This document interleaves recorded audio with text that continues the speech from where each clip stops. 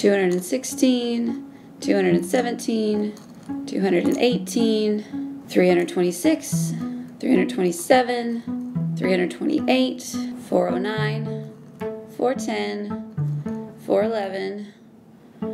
Oh, hi. I'm counting pomegranate seeds. Supposedly, there are 613 seeds in every pomegranate, and that's supposed to correspond with 613 rules in the Hebrew Bible. So, I've been counting seeds and now I'm lost. Ugh. 1, 2.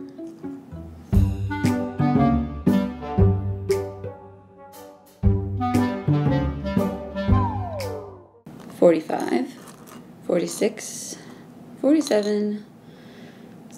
Pomegranates were mentioned quite a bit in the Bible and were really important in first century Jewish culture. And Shoshana knows a lot about that, so let's go talk to her while I keep counting. Where was I? Oh, shalom, my friends. Welcome. My name is Shoshana, and I was just counting pomegranate seeds. That might seem a bit strange, but there's a reason. I'll explain it to you. You see, the pomegranate is a fruit that grows all throughout Israel, primarily in the south, in Judea, but also in the north, in Galilee, where my village is. It looks like this. It's a large round fruit. It has a sort of a flower on top, and this flower has 5 points. We call it the crown of Torah because it looks like a small crown on the pomegranate, and there are 5 points on the crown, just like there are 5 books of the Torah.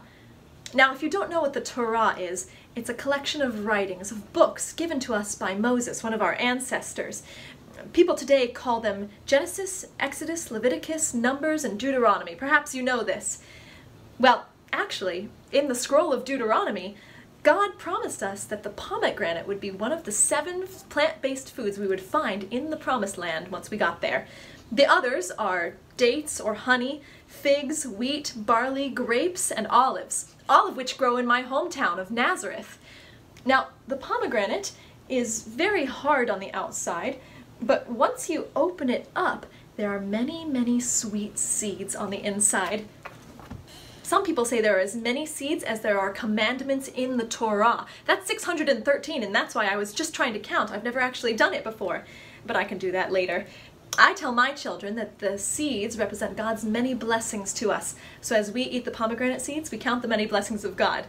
A good practice for us all, no? Now, the pomegranate is spoken of many times throughout the Torah and in all of our sacred writings. You see, Solomon uses the pomegranate to describe love and beauty. God commands that the outside of the temple be decorated with pomegranates, the curtain in the temple, the priest's garments. Pomegranates are painted on our walls, they're etched into our oil lamps, they're carved into wood as decoration. You see, some people believe that it represents fertility, and overall it represents God's blessing to us. It's very, very delicious. But it's not just delicious, it's very useful as well. You see, we can use the seeds to dye wool. Different colors, dark red, dark pink. I can use the flower to dye things like my belt, this light pink color. And we can use the rind on the inside to dye white wool orange. Very, very beautiful. So it's very useful, it's very symbolic, and it's a wonderful treat to have on Shabbat, or Day of Rest, and also at special times of the year, like during festivals, Rosh Hashanah perhaps. So, the next time you eat a pomegranate, which I encourage you to do, make sure that you count all of your blessings as you do so. Shalom, my friends.